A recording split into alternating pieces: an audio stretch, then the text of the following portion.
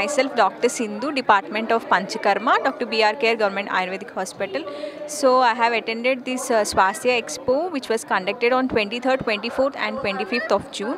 So I have been a presenter here. So my topic was on role of Ayurveda in movement disorders.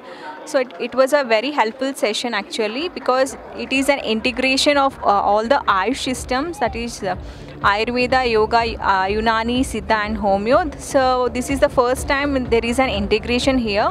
So this is very helpful actually. So I expect Swasthya to conduct more of such events in Hyderabad. I'm very happy that I'm a part of this Swasthya Expo, and also thanks Swasthya for giving me an opportunity. Thank you.